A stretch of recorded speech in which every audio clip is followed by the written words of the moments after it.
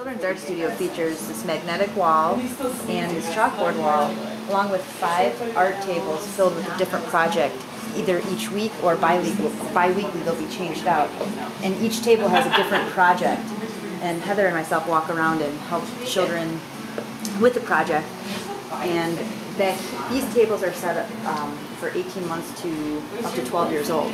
But we also have 2 tables in the back for 8 and older, which have a little bit more detail going on. Heather and I also work to help the children there.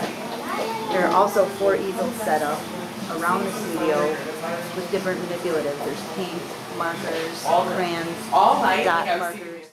Good job.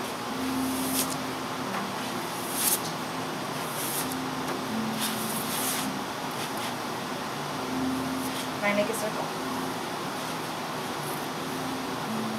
Or don't? I'm starting to really think she left-handed. I know. I know she seems to do both. If she paints on this side, though, she'll be She circling. can do the right. The gallery wall will feature month-long installments of different children's art. We'll pick a project or some kind of picture that a children has made, and we'll frame it and we'll put it up on the wall. And the parents will receive a postcard home saying that their child's art will be featured at the Children's Art Studio on the gallery wall.